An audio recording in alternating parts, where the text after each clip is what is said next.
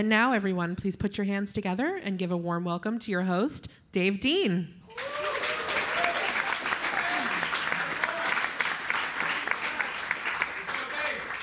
Hey, everybody. How are you? On campus here, welcome, and also online, streaming. Today, we have some really awesome guests who are veterans of touring, and they're going to share with us some experience and tips and things about life on the road. So working from stage left to my right, Mr. Martin Santos, also known as Tike, Hall of Fame 2010, and also worked for Peter Frampton, among other artists. And to his right, Miss Michelle Sabolchick Pettinato, who has done everybody from the Spin Doctors to STYX, and our new 2015 Hall of Fame inductee. And to her right, Mr. Jim Pettinato, who is production manager for Trans-Siberian Orchestra, among other things he'll tell us about eventually. And all the way on the end, Mr. Leon Hopkins, extended Full Sail family, and also crew staff manager for Clair Global. So let's welcome them all to our panel.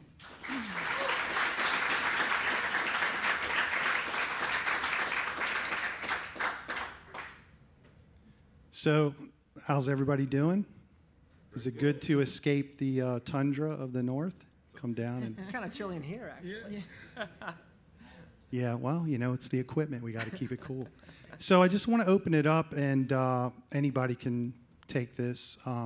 What advice would you have for someone starting out, fresh out of, maybe out of a training program, because most people don't tour right out of school. They have to go through a little bit of an indoctrination. But what advice would you have for a new student who's going to embark on a touring career? Be on time. Be on time. Be on time, be on time, be on time. It's the most important thing in our business. Nothing more important. We might want to adjust our mics, pull our mics a little closer. Yeah, can't help it, I'm a sound. We don't know much about this. There's a few sound people up here as well. Yeah. I'm sorry, Jim. Do you want to elaborate, Jim? I would say if you were to poll the top 10 production managers in the world, that would be the number one thing that they said, how did you get your job? How did you get to where you got to be? They were on time. They were on time and they were reliable. Touring, it's built on it. You can't do it without it. I'd back what Jim says and say, I think there's an expression that is, if you're on time, you're late. That's a pretty common statement. I think, would you agree? Yeah, you should be 15 minutes early. You know, just be reliable, be dependable. A big thing in touring is making contacts, and just everyone you meet is a potential contact. So it's all kind of in who you know. People get hired because they know someone who needs someone. So every person you meet, just let them know, hey, I want to go on the road, and if they call you, be there and show up on time. If you know, show up early, if not on time. Yeah, that's all good advice. A lot of the very most basic things apply. You know, your work ethic, your conduct amongst other people, working in a team environment. You know, the very fundamental things don't take for granted. It applies in this industry very heavily. People look upon you to provide, you know, the being on time and to be a smiley face and to be working hard. So, you know, you start there. Could I add, I'd say be respectful of other people's space. I mean that both in the bus, I mean that in the work environment, in the venue, in a traveling situation, aircraft. Just respect other people's space, because it's very limited. You're part of a troupe. You know, you're part of a troupe that everybody has luggage, everybody has stuff. Be respectful. You know, you all get accustomed to the junk bunk, you know, a thing called the junk bunk. And you put a bag in the junk bunk. You don't put 10 bags in the junk bunk. Things like that. I mean, that's common, you know, it's something you would come to learn. Not everyone knows it, you know, but goes a long way. Yeah, when you're on tour, you're traveling with a group of people who is not unlike a family, and you've got to live in a confined small space with these people 24/7. So it's very important to respect everybody's space. Don't leave your bags in the front lounge of the bus. You know, keep your stuff confined to your area, which is your bunk, and some space in the junk bunk. And a big thing is only pack what you can manage, because you're going to be carrying those bags everywhere. And when you're doing 2 or 3 tours in Europe and carrying those suitcases up and down flights of stairs because there's no elevators, you're going to regret packing too much stuff. So keep it to what you can easily manage.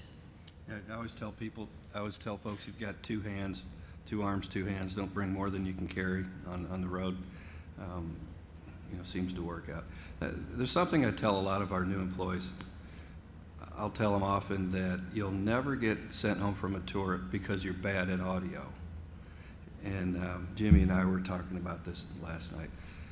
The reasons people don't succeed is usually not from lack of technical know-how, but more of how they work in this team environment and get along and are able to go down the road with a group of people and have a successful outcome every day for a show. And if you focus there as well as your technical skills and your technical education, if you can put 2 together, both of those things together, it's awesome. But at the end of the day, people want to work around people that are hard workers, leaders, show respect to others and all that. So it's fundamentals that'll get you. Just don't overlook that. So aside from being a good roommate, I'm sure most of us know how to kind of be like that. What are some of the survival skills you've learned over the years as far as staying out there for months and sometimes years at a time? Anybody could pick that up. You got to be responsible with your money. That's a big thing. A lot of people tend to, the first time you get on tour, you'll just kind of think, oh, well, I'm on tour now, so this is just going to be my life. But you've got to plan for that downtime. It's right now, this time of year is usually very, very slow. And it's inevitable that people panic in January, like, oh my God, I don't have any work, what am I going to do? And if you didn't plan and save your money for those few months when things get slow every year, it gets tough. So you've got to be responsible. When you are working, make sure you save up enough money that you have an emergency fund to get through the slow times. And then, as soon as you know a tour is finishing, that your project, whatever project you're on, is coming to an end, you want to start looking for your next tour, because it could take months to find another one. So just kind of be on top of that and be responsible with money, so that you're never in a position where you might have to take a tour that you really, really don't want to do because you're broke. A lot of touring people we've seen, you make a good wage, or you can make a really good wage as a touring individual. And don't fall into the trap, or you have to watch fall into the trap of living like you're going to make that wage every week for 52 weeks. A lot of touring guys fall into that trap. And what Michelle said happens, is they realize this tour is over, and now the phone might not ring, and it might not ring for a few months. So you really have to manage that money, even though it looks like, hey, I'm doing great. You know what? There might be 2 or 3 months where you don't. So that's very important. Anecdotally, I had, back on what both of you said, I had a client, and the crew loved to dine in a manner that I thought was beyond their means.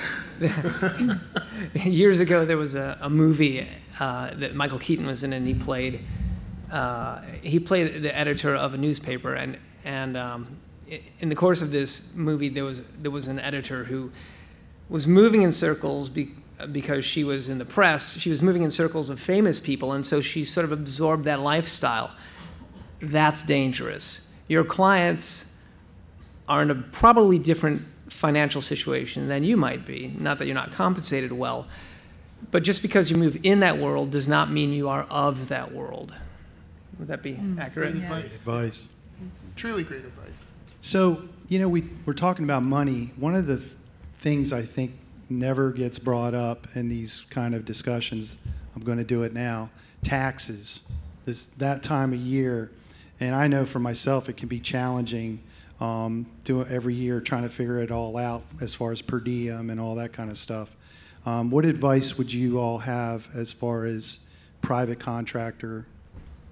What is your approach to this time of year? It's pretty much you get hired, at least as far as for me, we get hired as an employee of whatever artist. It's really hard unless you incorporate.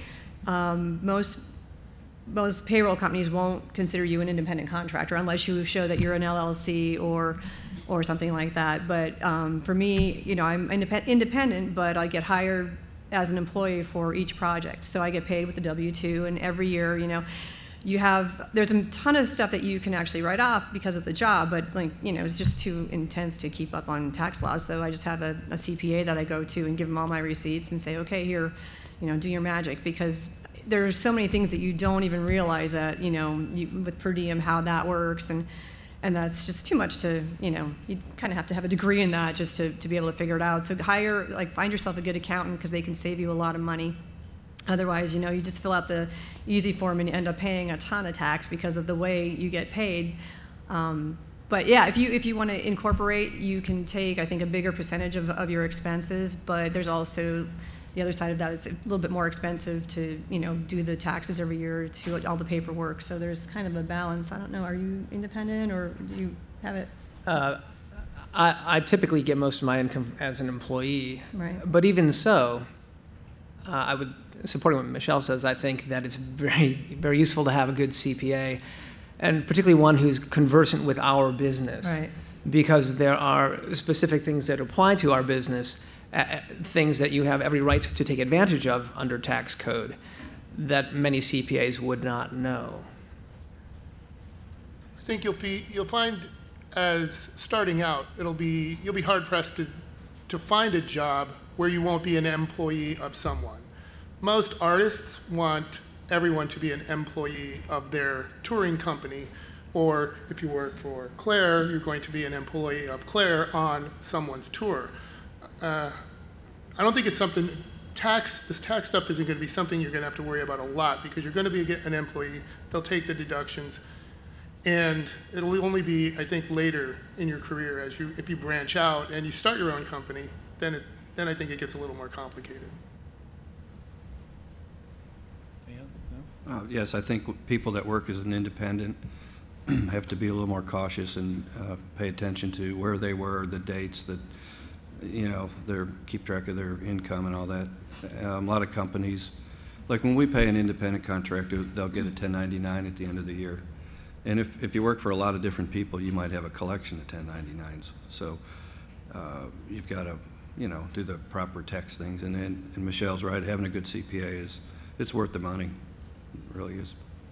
Yeah, one strategy I learned about was putting money in a bank, and so you could pay quarterly and just kind of take it out yourself as your own boss. On the road, we get to see a lot of really, really awesome places around the world. Are any of you tourists? Do you get a chance to get out and enjoy where you go? Because I know a lot of times we're very busy and it's hit and run. So I'm just curious if what's your most favorite place, and elaborate. Can't do that. For me, I'm not so much a tourist. Michelle is the tourist. If we are on tour together, she will definitely make us go places. I tend to be a little bit more of a hotel hermit, so I'm going to throw that to you. I definitely have places that I like. Sometimes you have time, sometimes you're in a city for such a brief amount of time that you're just too tired to go see anything, but there's definitely some cities that I love to get out and see things, like Cologne, Germany is one of my favorite places.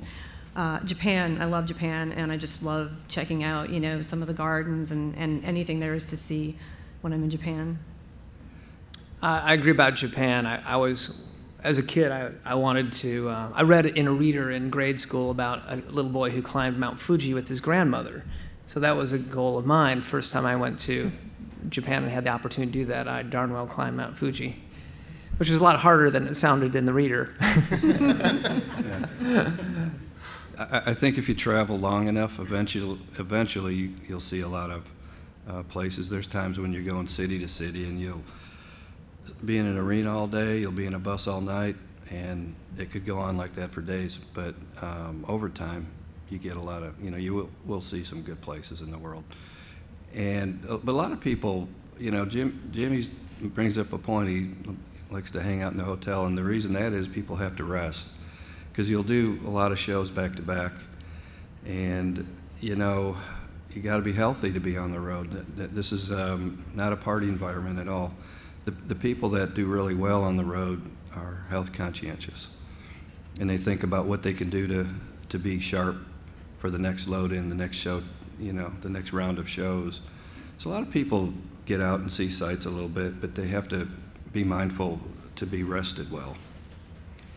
You don't want to be that person who comes in after a day off not being at par. And it's kind of common. I mean, I don't know, I don't want to say it's common, but I'm sure we've all seen it.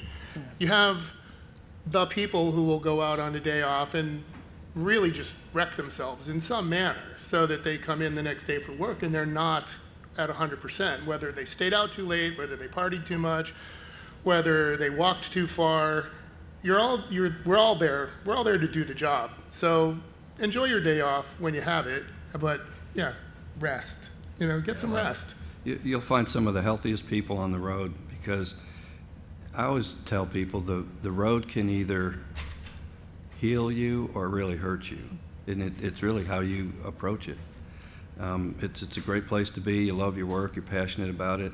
If you don't pay attention to some things along the way, it becomes a hard place to be, and then you don't enjoy it. It could be several reasons for that, but when you're on the road, you have to be able to maintain your life as it was back home. By example, being able to pay your bills, and you can work through all that with things online nowadays. I don't think it's too tough, but you do have to manage the rest of your life, because you're in Paris, and it's you got bills due every month or whatever you're doing, and you have to set yourself up to be able to handle your personal matters as well. And I also like to tell people that even though you don't work all year, it's probably healthy that you take time in between projects, because you have to recharge your battery, you have to catch up on your own personal life. And I know I've done over probably Tike, everybody here's probably done 300 days in a year. It's very difficult. It's fun when you're doing it, but if you do it too much, you can run your body down.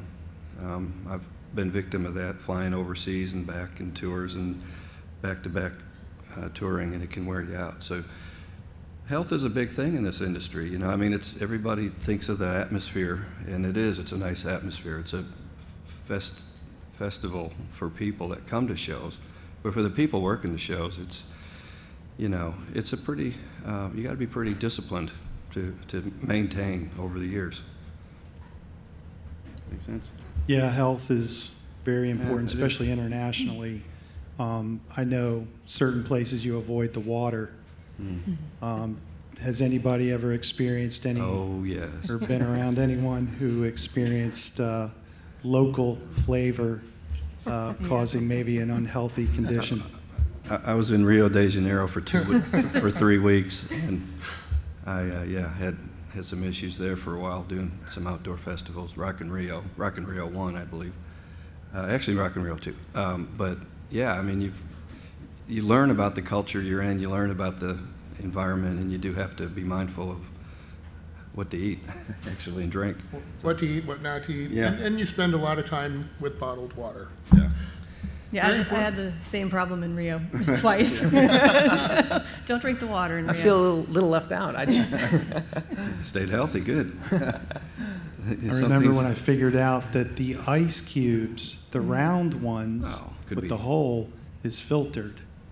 So, and then there's the salad. It's a salad. The You got to watch salad out is for what got me, salad yeah. and ice cubes. Yeah, I'll say this too, that this sound, right, is not necessarily always a sound that was sealed water. there are times when in certain low-income areas, people will actually glue the caps, refill a water bottle, glue the caps back on with typically super glue. That being said, it's a good place to start, is go with bottled water. Definitely. Excellent advice. Stay with your group, stay hydrated. Yeah. So, there you go. And you know, that's an interesting point too, is going out in other places where you're not familiar. You know, you don't want to go out and just wander around someplace. The world's a wonderful place to go visit. Now, don't mean to make it sound like it is, but you know, there's times when you have to be a little bit prudent on, you know, if you're going to go out to dinner, you got a day off at 7, 8 o'clock. You might want to check out what the local scene is a little bit, you know, and make sure you're in not every city's the same. That's all I'm going to say. There are a variety of things that can go upside down, maybe. And it helps to travel, you know, if you're going to go visiting a city anywhere in the world, you know, go with your tour mates. You know, you all sort of we all develop day off bonds with, you get usually a group of people that you hang with on days off. Don't go out by yourself. You know, I mean, I would not recommend going out touristing, walking by yourself. If something happens to you, no one knows where you are. It's just hang with your guys, you know, or with your, you know, with a group of people. Yeah, I think the State Department has a good website for you to check out and see where you're going and kind of research a little bit, because I remember going down to Central America, El Salvador, and they had a thing going there where you can't talk to children. If you're like a strange person, can't say, hey, how you doing? Because they had a really bad kidnapping problem down there. So things could be misinterpreted. So the State Department recommended that you don't approach strange children. So little things like that you wouldn't think that would be innocent here in this country. In other countries, it may be a big deal. I remember also doing a certain hand gesture down in Brazil.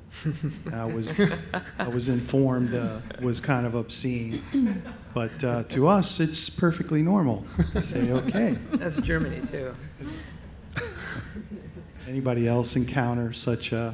We were on tour in Paris the first time, and we had a few days off because the band was shooting a video.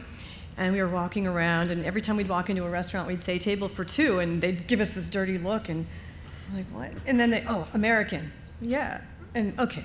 And then we got back to the hotel one night after about, I don't know, the 4th or 5th day of this, and our English tour manager informed us that this is, you know, basically what was the French and English war when the English would capture the French bow, you know, and chop up their bow fingers, and that's how they would taunt the French. So that, you know, was a very rude gesture to the French. So every time we'd go table for two, it was like, what? You know, but actually the French count on their fingers, they 1, 2, 3. So it's not 1, 2 like we count, it's 1, 2. So in France, anywhere really, overseas, anywhere outside of America, 2.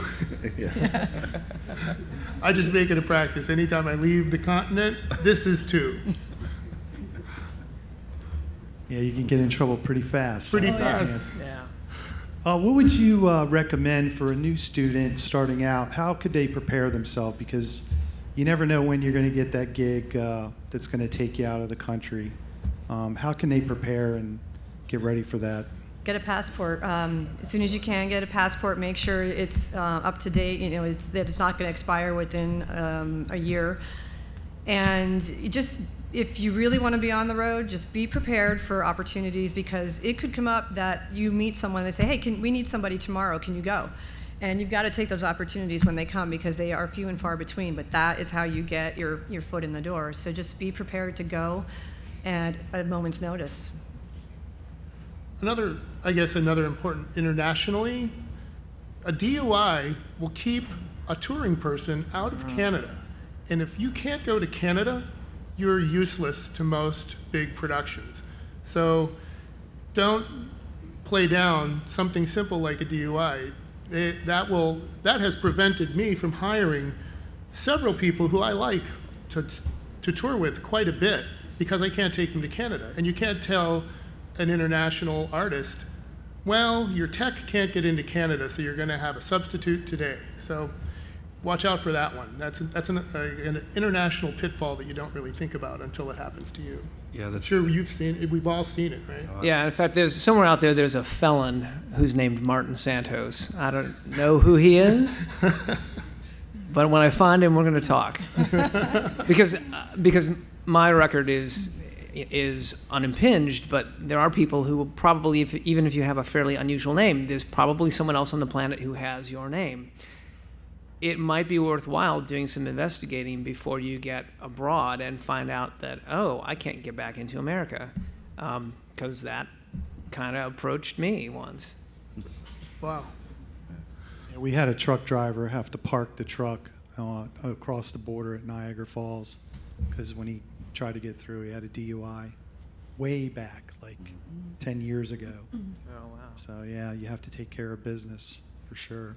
Oh, I would recommend for international travel, if you do a lot of fly dates, Global Entry Yeah. is a great program because they kind of do a pre-background check, and then you can just kind of sashay through customs when you come back in the country, not have to worry about outstanding warrants because they would have already checked you out.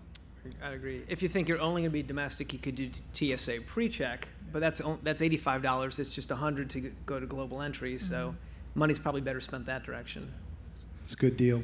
Leon? Yeah, I was going to say, in regards to the Canadian thing, we have employees, if they have that issue or there's something on a record and they can't enter, they would lose 50% of what they can make in a year at least, maybe more.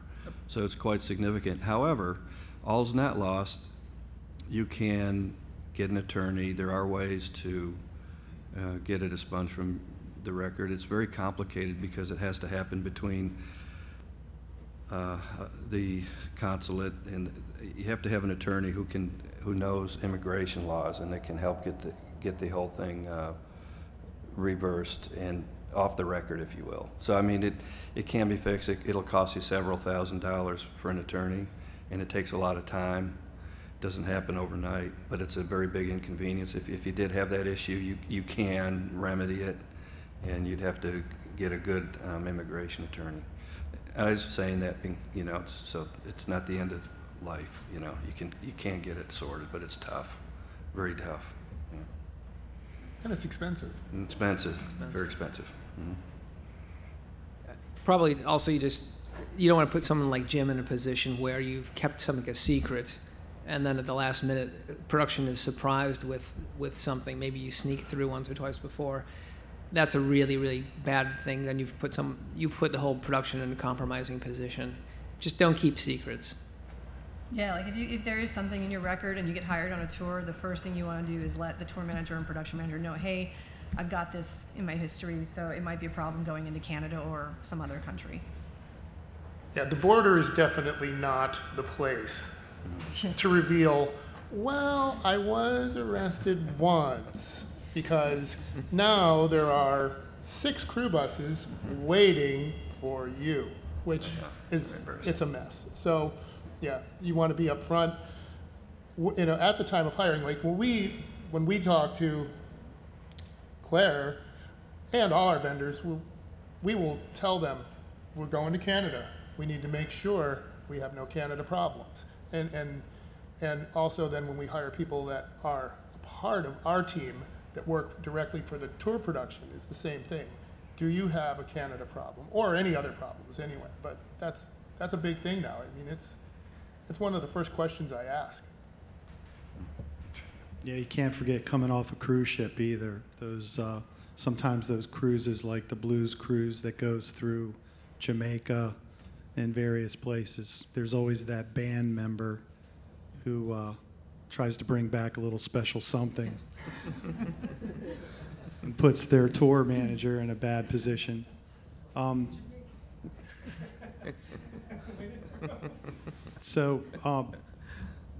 We have a lot of international students as well. I guess we could open this up to questions. I'm running out of things to talk about. Can't see you guys out there. Yeah, we're digressing. Do we have the mic ready for questions?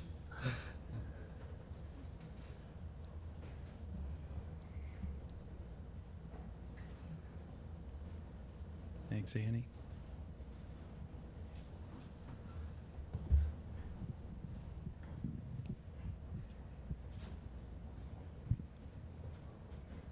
Hi, good afternoon. I have a question that's kind of on a personal level. It's more like, how are you able to keep relationships or friendships or keep in touch with your family when you're out on the road all the time? It's a lot easier now with Skype and the internet.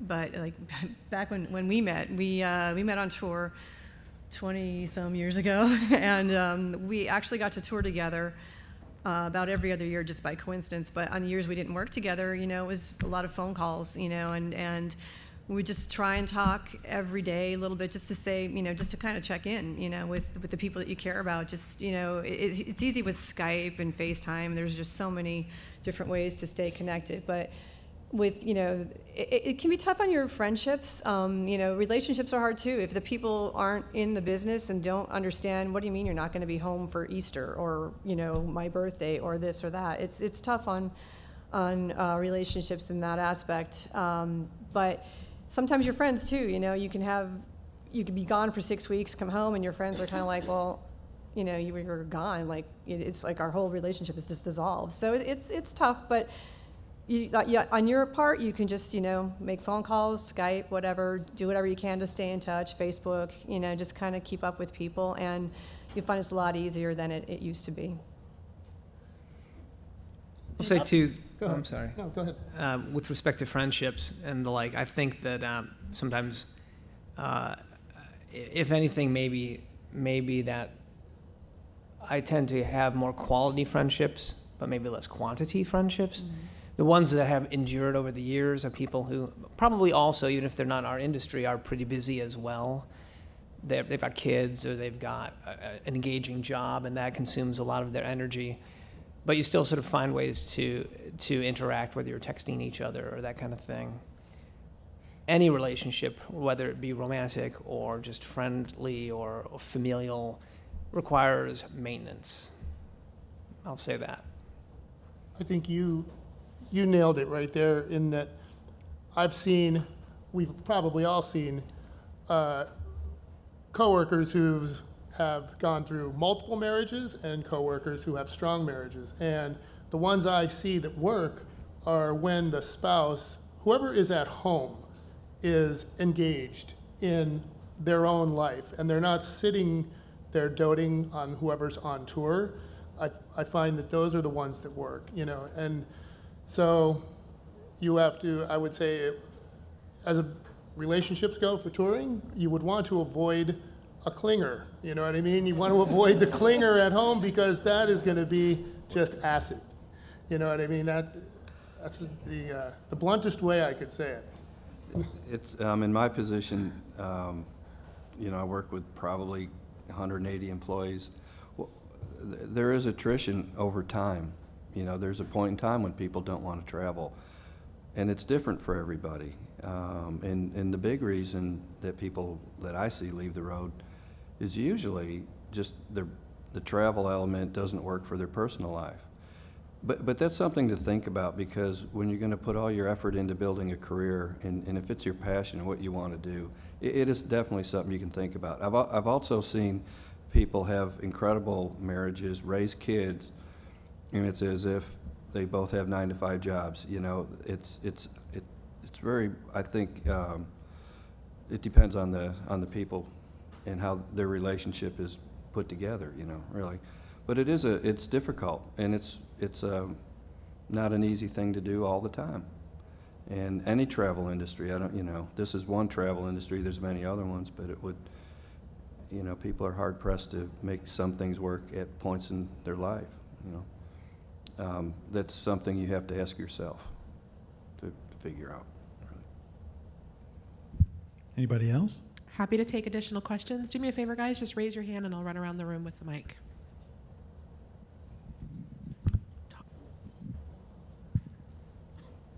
Hello, I am in the show production program, and I had a quick question.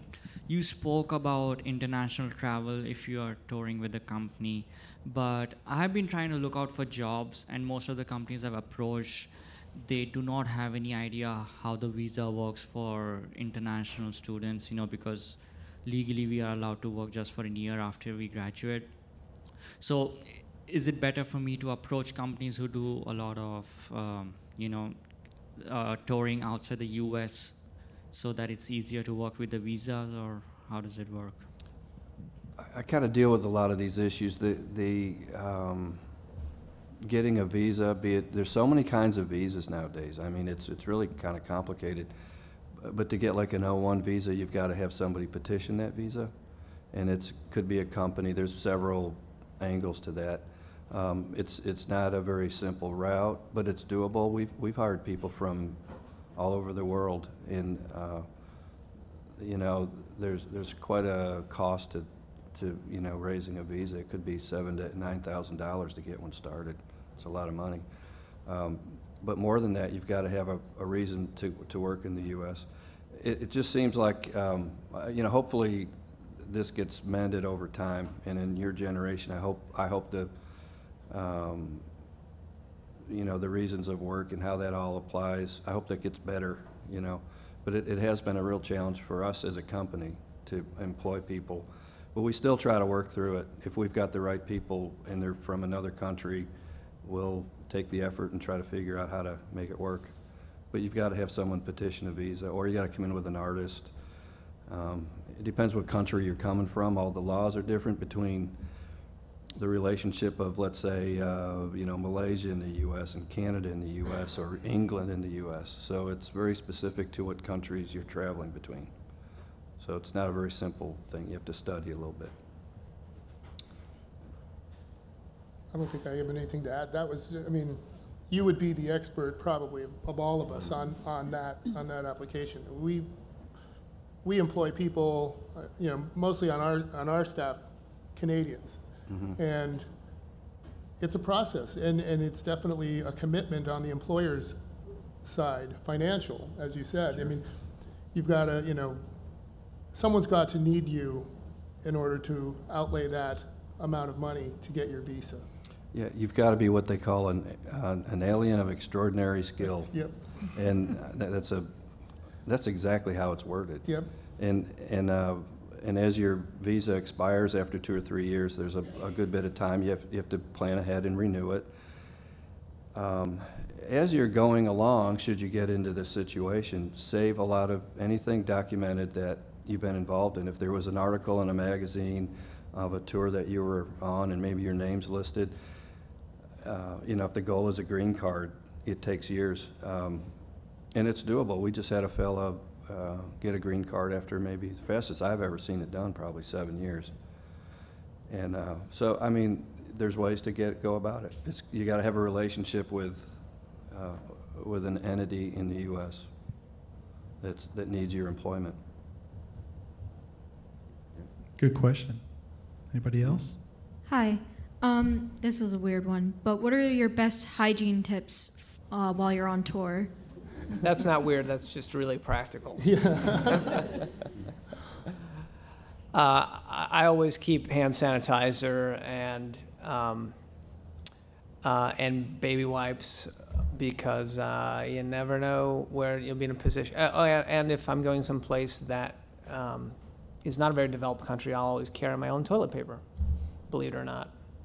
Yeah, it's funny. Some countries in the in Eastern Europe, you'll find out in the public restrooms in the venue they don't have toilet seats. So a lot of times the production manager will send the runner out for a toilet seat, which stays in production all day. And when you have to go to the bathroom, you go get the toilet seat because they just have a problem with people stealing them, I guess. But the hand sanitizer, it's a commodity. Kleenex. Yeah. In the U.S. and in most modern countries, it's not a major issue because you usually have showers at the venue, or if there's not, you have a day room where you can shower every day. So it's a little bit trickier on the smaller, when you're starting out in the club level, if everybody's in a van and it's tight budget, there might be one hotel room for everybody to just go in and take a quick shower after the show or whatever, but it's not too hard until you get to some really third world countries. Yeah, it's really hard. The hard for me, what I've experienced, festivals. If you're touring festivals, especially Euro festivals, festivals are rough because there's so many people, there's so few showers or no showers, which means you're going to come off of a muddy field, you're going to get in a bus, hopefully you're going to go somewhere and grab a shower, whether you stop at a truck stop or whether you stop at a hotel. that can be challenging, I think, but if you're touring amphitheaters, arenas, even stadiums, it's not that hard. There are showers. Every single crew guy is going to be taking a shower there, crew guy or girl, so bring shower shoes. That's you want to do that. Towels are usually provided either by the promoter or some tours carry their own towels. I've seen people carry their own towel with them, We were talking about days off. I used to go to the laundromat at least once a week on a day off and get in a taxi, go somewhere where there was a coin laundromat and do laundry. Now some of the productions send it out. You can put a bag of clothes, in the office, and they'll have days where they might send it out. Most people just take care of it on their own. So doesn't this sound fun? That's great. There's a lot of countries that sell antibiotics like Z-Packs over the counter, so a lot of times you never can call in sick. So I usually pick up one of those or make sure I keep Zicam around for the bad air in all the hotels and planes and such.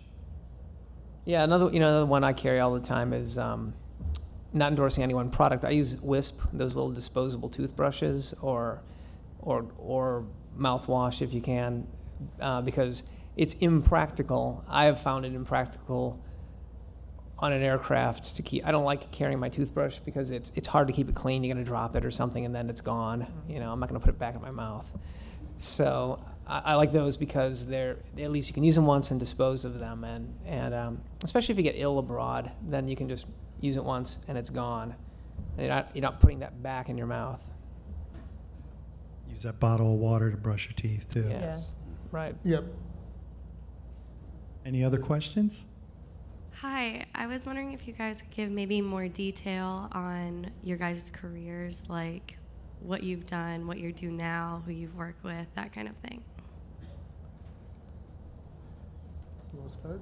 I've principally been an audio engineer. I have been an occasional production manager. I was a production manager for an artist for about 7 years, actually, before I started working for Clair.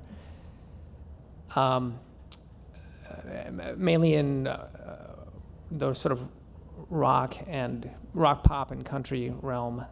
Are you looking for like clients or genre? What are you asking about? Sorry.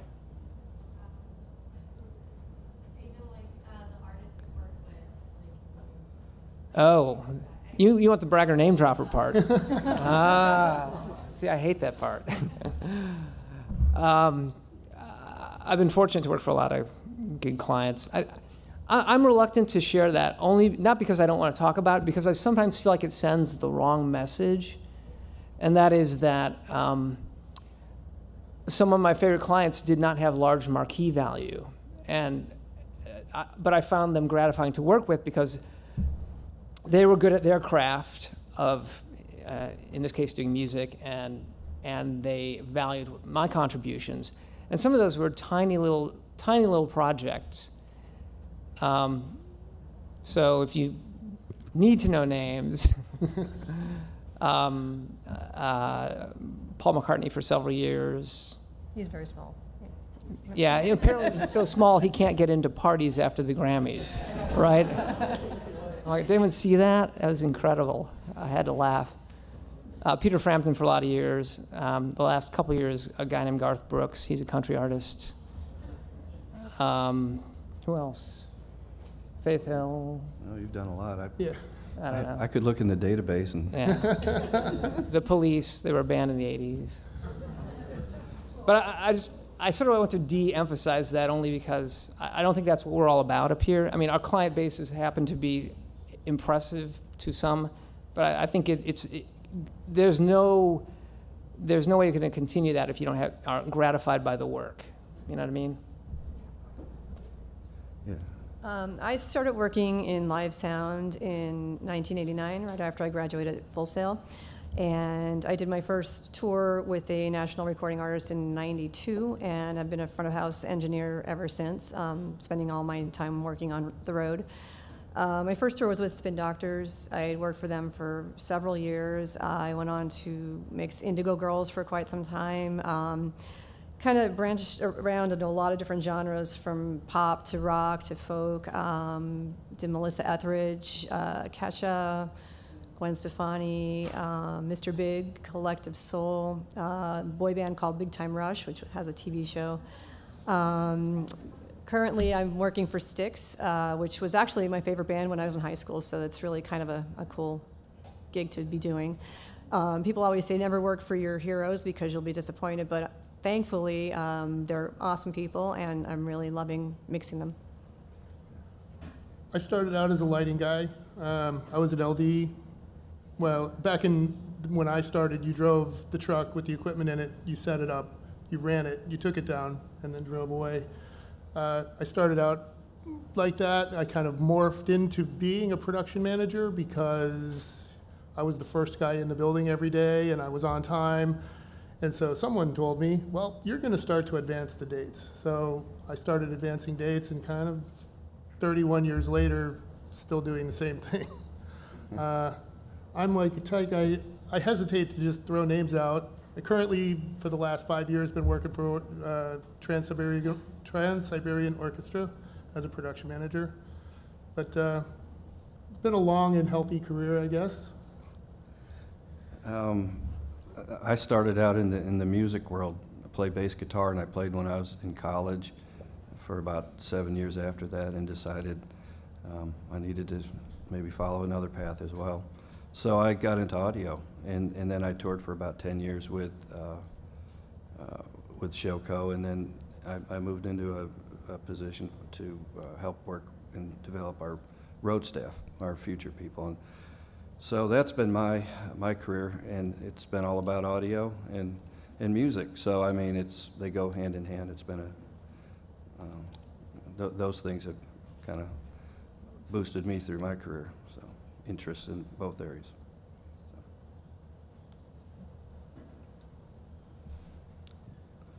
Still play, by the way, just so you know. He also worked for Genesis, so which is very cool. Well, you talk about the name dropping. It's when I talk to people, well, why do you want to work for Clair? And they, oh, you guys do all the, these bands, all these. And I'm like, yeah, okay, that's, point being, that's not the reason you would maybe work for a vendor or a company. You'd probably want to work for them because they offer you challenges and they offer you career growth, and you want to like the people that you're working with. So you want to be, if you're looking at a company, make sure it's a good mutual fit. The fact that we do bands of the caliber we do is just what we do. It'd be like, you're going to go work for a house builder because you like working with wood. That's what they do. You know what I'm saying? Same kind of deal. This is what we do. So my advice is, when you go talking to companies for employment, make sure it's a good fit, and you're there for all the right reasons, and the rest of it is just fun. Kind of look at it that way. Did that make Hi sense? guys, thanks a lot for coming out. My name is Vince. Kind of a follow-up to that. Do any of you guys design productions or audio systems, anything like that? Is it even a part of the career path for what you guys do, or am I thinking of something completely separate from, because I know you guys do production management. Well, as a production manager, I do not design productions. I take a production, or we as a touring company, we take a production from a production designer. Typically, the way the world works now, you would get it from a production designer, or you would work with the production designer and the artist to build the show that they want to present. And then it's my job, my position's job would be to then take that and make it real. So then we would take it, quote it, and then once it's quoted, build it, and then tour it. But I don't design, and I don't know. I mean, I designed when I was a lighting designer back in the day, but not show designer. Did that answer your question? Yes, that did answer my question. Is it kind of the same across the board? I'm taking. If I'm doing a tour where we're carrying a full sound system, I'll spec out the system that I want to use. whether it's, a Clair Brothers PA and how many boxes I want of each type, and what I want for front fill, how many subs, how many main PA hangs, that kind of thing. I spec out the console, any outboard gear, but I'm not actually saying, okay, well, we need to build these speakers. It's just basically you put a spec together for what you want to use, and then it goes out to the vendors. The same for me. A lot of it has to do with communicating, especially if you're doing one-offs or you're going abroad and maybe you're not carrying production. My involvement, like Michelle's, would be to put together a document that hopefully, a contract writer that is hopefully technically comprehensive enough to spell out to whoever's going to provide the equipment what you need, but is not so exclusive that they can't possibly meet it. And then hopefully you have a lot of follow-up conversations to be sure the terms of that paperwork are actually met. That's where the production manager comes in. Logistics. The enforcer. Yeah.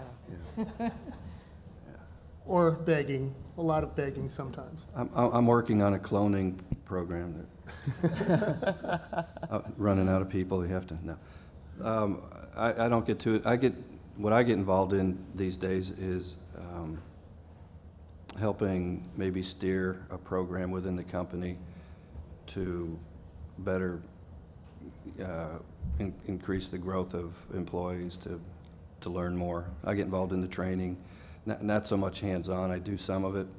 We have a trainer that does all the technical training. We have several people now that help in that world. But so I'm in more of an administrative kind of role these days.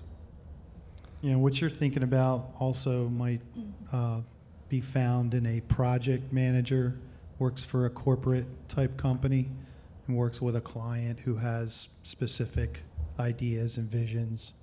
And then they do CAD and all that good stuff. Also Broadway circumstances and some corporate events where you've got a production designer or in Broadway you certainly have sound designers. One that I've worked with a number of times is a guy named Dan Gerhardt. He's very successful. And certainly there's some collaboration with him because I'm sort of fulfilling his design concept and we'll have a back and forth about things. But principally under those circumstances, the nature of the audio design is very much the sound designers. It's strictly more on a partnership basis that we collaborate toward executing that. Does that help? Yeah, a lot. Thank you. Yeah. Anybody else? Way over there?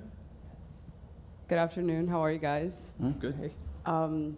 This question is geared more towards Michelle and Tike because Leon and Jim kind of like morphed into when one of my classmates asked who did you work for? But how did you, Michelle and Tike, got to where you are right now? Because yesterday at the expo, as I was talking to potential employers, they were telling us basically that they weren't looking for LDs or mixers right off the bat. And I am aware where we have to start from the bottom, and eventually get there, like you guys are. So I guess my question is, what was the journey? And another thing, how did you find Full Sail? Because back in the day, there was no internet.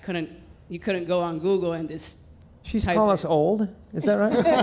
Maybe a little bit. You call us old? Thank you. Go ahead. Back in the day, I found Full Sail I saw a magazine ad, I think it was Mix Magazine, and I had decided in high school I wanted to be a recording engineer, and I wanted to be part of the creative process of making music, but I did not want to be a performer, because I did not want to be on stage. So I figured, well, if I make records, I can still be involved in the music business, but not be a musician. So I went to college for a year and realized that's not going to get me anywhere. I actually went to the recording workshop, which was a small school in Chillicothe, Ohio, that had a 3-week basic recording engineering program.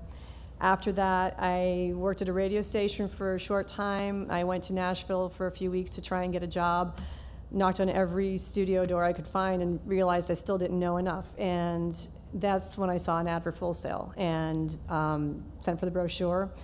and immediately knew this was going to get me where I wanted to go. And when I graduated, I started working at a little tiny sound company, just doing local bands, local PA gigs, and I did that for a few months. I basically worked for practically nothing just to get the experience. I mixed local bands. I actually moved back to Florida, worked at a couple nightclubs down I worked at Church Street Station, which I don't even know if it's still here. It was a big entertainment complex. I worked at a club in Kissimmee. I worked as a stagehand. I did every job I could that had anything to do with audio just to get as much experience as I could and make as many contacts as I could. And my first tour actually came through a friend I made at Full Sail, and he was on tour with the Spin Doctors. And it was kind of before they broke. They were doing really well, but he decided he didn't want to be on the road anymore and knew that I was desperately wanting to be on the road, called me up and offered me the job and said, would you take over for me? And I did, and it was just perfect timing because a month later their album broke into the top 100 on Billboard, and they just kept going from there. So it was a lot, it was a lot of years of just calling people. I mean, actually, when I was in Full Sail, I don't know if you still have to, when you graduate, we had to do an internship before you actually got your diploma, way back then. And I had called Clair Brothers repeatedly, begging to do my internship at Clair Brothers because I wanted to go on tour, and kept getting told, no, we don't need anybody to go on tour. We just need people to sit in the shop and fix gear. I'm like, I'll do that as long as I know at some point I'm going to have an opportunity to get in the road. And I called every sound company I could find and sent resumes constantly, and every month, like, hey, I want a job, and heard no, I don't know how many times before, I ended up getting my first tour. So you really just you have to be persistent. You have to, like I said, take every job you can in audio. Like, someone will hire you, even if it's just a local PA company, whatever. Just get whatever experience you can. Keep working, keep making contacts, and let everybody know what your goal is, because eventually someone will actually have something that you can do and get you to where you want to go. I don't think I could even elaborate on what Michelle just said. I think that is it. Be persistent, and perhaps realize that in that process, as long as it is associated with what you want to do, you're probably getting some useful knowledge out of that process. You're probably going to take away a skill that could be valuable later on. Yeah, like every job you have, even if it's, if you get a job that has something to do with audio or what your goal is, even if you think, that's not really the job I want, there's always something you can take away from it, whether it's people skills, how to work with people that you don't necessarily like to, or just how to work with difficult people, or how to be diplomatic. There's always something, even if it's not completely related to exactly what you want to be doing, but you can always take something away from every experience. Be on time. Early is on time. Anybody else? This is mainly regarding things like music festivals. When you guys work at those music festivals, do you have your own videographers that you guys have in your crew? And if you do, what is the best way for a videographer to basically be hired or even get a little bit of spotlight on themselves for you guys to recognize them? As a touring production, if you go to a music festival, you would normally take your own. Now, did you say videographer or video director? Actually, just like a camera op or anything regarding in the camera department. So, on the touring side, your camera ops, you would normally carry one or two good, real pro camera ops that would be part of your video crew.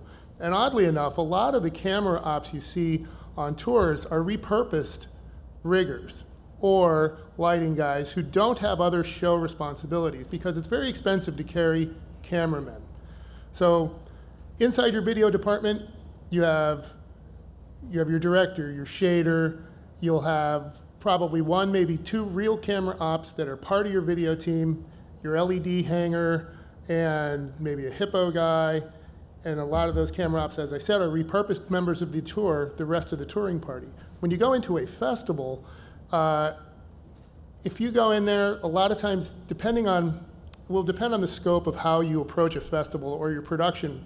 Sometimes you roll in there with just your director and you use the local camera operators. If you roll in heavy, you bring a few of your own. You probably bring at least your pop star, your primary, either your long lens guy or his favorite handheld guy, whoever he or she may be, whoever they work with really well, into a festival situation. And you're speaking specifically about festivals, right? Yeah.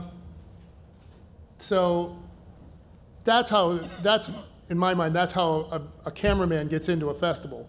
Now, the festival themselves will have a video company that will also have camera operators as well. Did I answer your question? Yes. Just as a point of clarification, from a vocabulary standpoint, I think we would generally consider a videographer in our context to be someone who probably travels with the artist maybe to catch things like backstage B-roll, footage like that, archival stuff that may be used for a purpose down the road, cut into a broadcast or something like that. That's actually distinct from the video department, which is part of the show, and would be used live in that performance. Thank you. Is that accurate? Yeah, 100%. Next. Hi, this is probably one of a more practical questions. Tour bus etiquette, what do you do? It's more like what you don't do. Yeah, it's what you don't do. One big thing is when you're sleeping on a tour bus, you want to sleep with your head to the back. You never put your head to the front of the bus. There's a reason in case there's ever an accident or the driver has to slam on the brakes. It's very easy to break your neck if you're sliding forward. So it's much better to break your ankles than your neck. I'll say that bunks, in general, the light is always at the aft side of your bunk, so it naturally lends itself to putting your head back, unless you get confused or something. Sorry. Smoking, you gotta, sometimes tours will have a smoking bus. Sometimes they will have a smoking only in the rear lounge. Sometimes all buses will be non-smoking. I don't know if you're a smoker. It can be problematic for smokers. That's a big thing. It's become more of a big thing. Back when we started, smoking was always, people smoked on buses. Now, different situation, luggage, like Leon said earlier, 2 hands, 2 bags. You don't want to be the person who shows up with a teddy bear and a stuffed Nemo and your sleeping bag and a pillow. You have a day bag chip pretty much, a suitcase that goes in the bay under the bus. Be respectful of the space. What did I miss? The bus is going to stop on the road, so you'll be at a truck stop, and you get off the bus, right?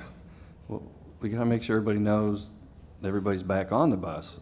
And if you're not mindful, I've seen situations where, people were, I get a phone call, well, I'm at this truck stop in Alabama, and I think the bus left.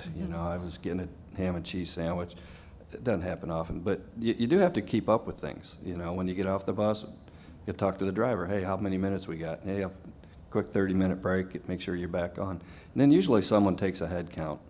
Hopefully your buddies are watching your back a little bit. You got to watch out, because if everyone's sleeping and you get up, that's the bus driver's fueling the bus. He's not there. He doesn't see you get off. No one sees you get off. Yeah. Rule of thumb, if you get off the bus, you don't see the driver, you don't see anything, you take your laminate and you put your laminate on the driver's seat, right?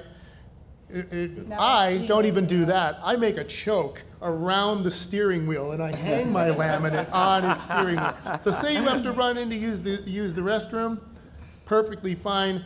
Make sure that everyone else is sleeping. There won't be anyone to do a head count. So I'll make a choke around his steering wheel and hang my laminate on his steering wheel. Then he knows. And talking about sleeping bags and pillows, you don't need to bring that kind of stuff. Your bunk will have a pillow. It will have, the comforter, sheets, all that kind of thing, so you don't have to worry about that. You may want to bring like a little neck pillow or something, because sometimes the pillows in the bunks are less than ideal. But yeah, you don't have to worry about any kind of bedding and stuff like that. Shoes, be very conscious. Shoes in the aisleways sometimes there's nowhere to go with your shoes, but it's always a good idea to try and keep them out of the bunk section in the aisle, because when people are getting up in the middle of the night and it's dark and you're tripping over people's shoes, it's not a good thing. So there's usually drawers or maybe even a junk bunk. Just stash your shoes so they're not on the floor don't leave them in the lounge. Whatever you do, don't leave them just laying in the front lounge. And for the record, most buses, by and large, no solids in the toilet, which is a big deal. It had to be actually. said. It just had to be said. Yeah. Yeah. We can. He did You ask do about that on buses. that break, Leon was talking. Also, if you have stinky feet, bring plastic bags and put your shoes in a plastic bag. We're got to wrap this up, but it's been a great conversation today. Thanks for everybody coming out and also those of you online. Let's give a hand to our guests, Tike, Michelle, Jim, and Leon. Thank you.